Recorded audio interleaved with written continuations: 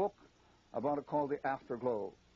He just laid his heart on the table and tells how God broke his heart, and then 3 months later or so broke his wife's heart, and she got straightened out with God. And he said on the telephone 3 months later, our home was like heaven.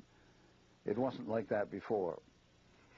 Anyway, God was working in people's hearts, and evangelists, missionaries, Sunday school teachers, Sunday school superintendents, leaders.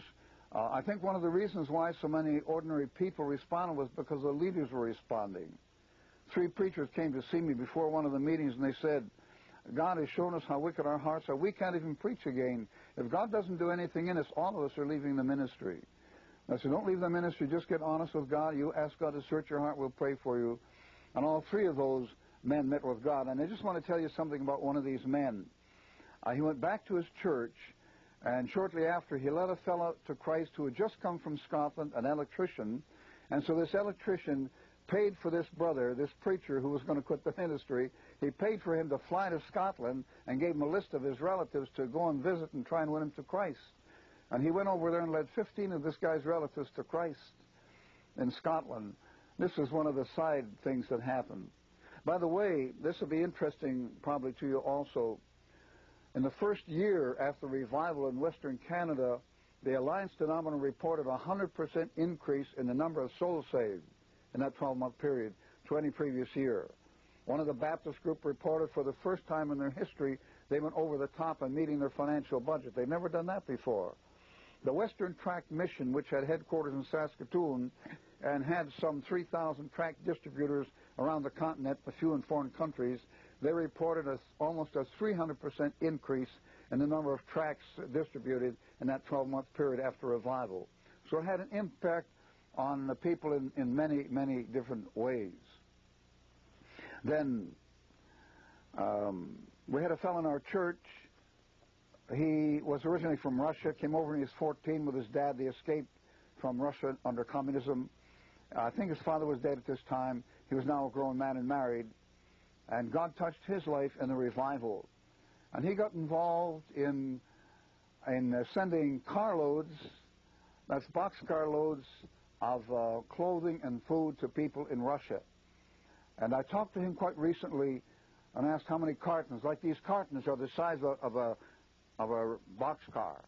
And he had sent, I think he said 24 cartons to Russia so far.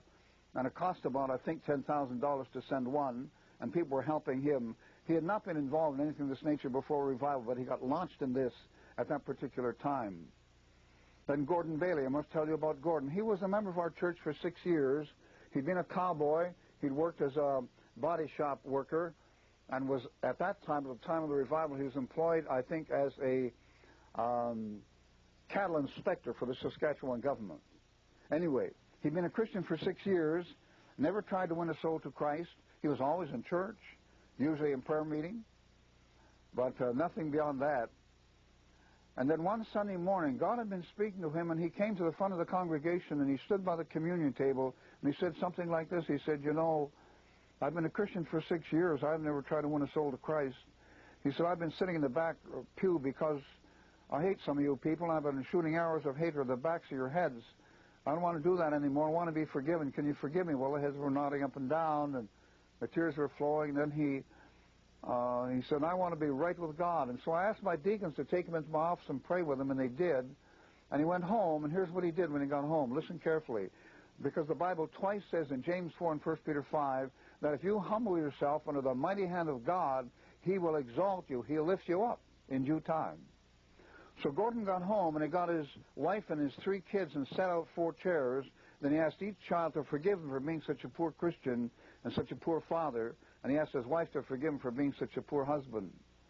He told me, he said, you know, Pastor, it was the hardest thing I ever did in all my life, but I felt I had to do it to be honest with God and to be honest with them. How did God respond to that? That very night after he did this, he was working in the barn. He had a herd of black Angus cattle, about 50 cattle beasts, and he was working in the barn, and here's what he told me. I heard this numbers of times because he traveled with me on occasion and gave his testimony in meetings before he began conducting meetings of his own.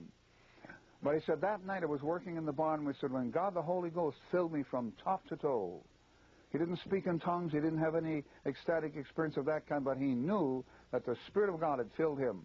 He began soul winning. In the next 9 months, he led 30 people to Christ. Then he started getting invitations to speak on weekends in churches. And 1 year, speaking on weekends, he had spoken 105 times in different churches in Western Canada. Then he started getting invitations from the United States. He only had, I think, grade 8 education and no time in Bible college. He didn't read a book on how to do it. He just had a meeting with God and got his sin cleaned up and began walking with God. He had meetings. He had meetings in Vancouver. He told me the power of God was so strong he was almost afraid to say anything or do anything because God was working so powerfully, just breaking people.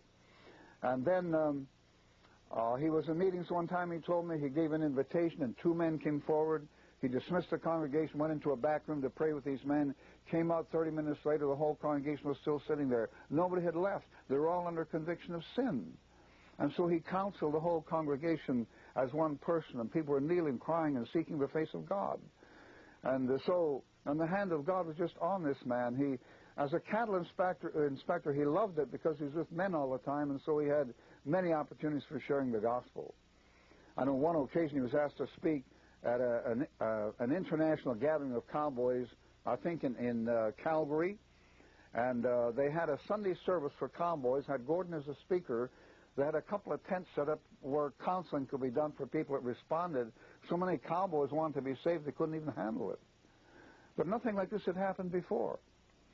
But remember the promise, if you humble yourself under the mighty hand of God, whatever he asks you to do, not what someone else asks you to do, what he asks you to do, you do that, you humble yourself, and God will exalt you. He'll pick you up, he'll lift you up, he'll give you a ministry of whatever kind. I mean, Gordon wasn't in full-time ministry, but he's doing more than most people in full-time ministry, just on Sundays.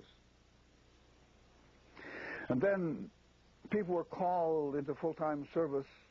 Before the revival, I had a young man as an assistant in Saskatoon, and after he'd been there a short while, it seemed he was not fitting in too well. We found it hard to figure out, and finally the deacons I had a meeting. We decided that we should probably ask him to resign, which we did, and he did. And he left, didn't create any fuss or anything, he just left. And then several years went by, and one night after the revival, he phoned me long distance and said, God showed me last night I've never been born again. And he said, can I come to Saskatoon? And so we told him to come. I got some men together, and we knelt with him in the office. I'll never forget that. And he knelt there, Dennis Johnson, and we all prayed for him, and then he prayed, and he was praying, and suddenly he just wept, and he cried, God is real, God is real. He kept hollering, God is real, God is real. And he's still walking with God. And so things like this were happening. In some cases where liberal preachers found Christ in some of these meetings.